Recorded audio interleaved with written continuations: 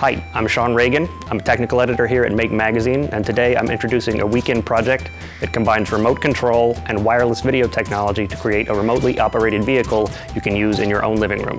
Back in 2006, Make contributing writer Tom Zimmerman developed the first version of the Mini Mars Rover as a hands-on activity to help teach students about the Mars Rover program.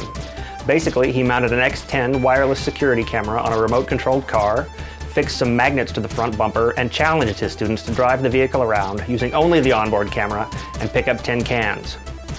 Wireless video technology has come a long way since then, so I decided to bring Tom's project up to date by using a wireless surveillance system, an inexpensive RC car, and by installing 2 cameras instead of 1. This opens up lots of interesting possibilities, including stereoscopic 3D. Here's Tyler to walk you through the build.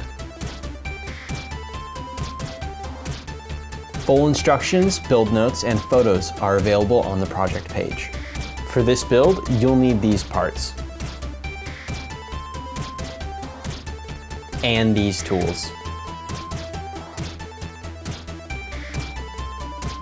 First, we'll need to remove the truck body shell from the chassis by removing 3 screws.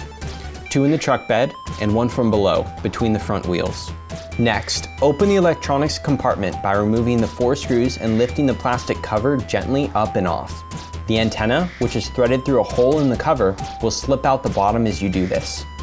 To install the chassis standoffs, position the video camera mounting base on the car's electronics component cover. Using the base as a template, drill 3 matching holes. Then attach 3 10mm standoffs on the top of the component cover using the screws that come with these standoffs. Route the antenna back through the port in the component cover, then reattach the cover to the car's chassis using the original screws. To prepare the chassis, thread the antenna through the plastic guide tube bundled with the car. Slot the tube into the antenna port to keep the antenna aerial upright. We added black heat shrink tubing to our antenna to make it look nicer. Next, install batteries into the car and the controller. Though they're more expensive, we're using nickel metal hydride rechargeables because they have greater capacity than alkaline cells and they cut down on batteries headed to the landfill. Turn on the car, grab the controller, and try it out. Note the controller uses no power when it isn't transmitting, so it has no on-off switch. Before we build and mount the dual camera platform, we'll mount and test 1 camera. Secure the camera mounting base to the 3 standoffs on the car's chassis using the standoffs bundled screws. These are nice because they have a built-in lock washer to keep things from loosening up due to vibration. Then mount the camera to the base as specified in the camera's directions. Turn on the camera and turn on the base unit. If the camera and base unit are charged, you should see the video feed right away.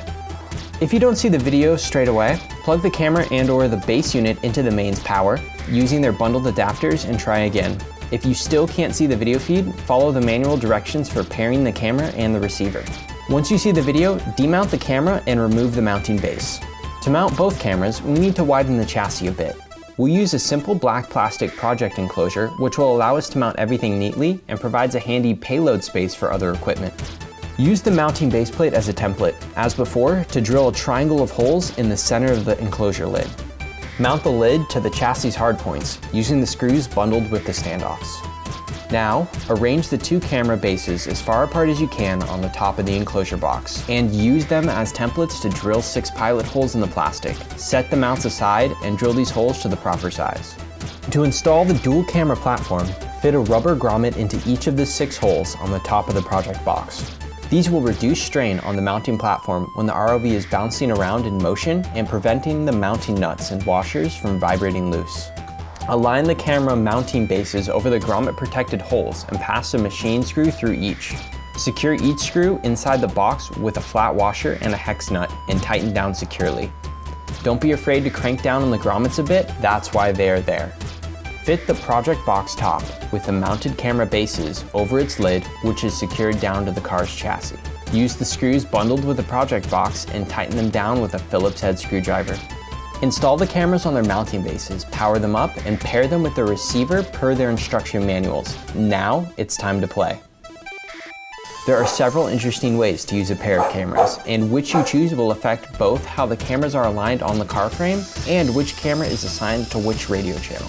For wide-angle binocular vision, angle both right and left cameras out to each side by about 30 degrees.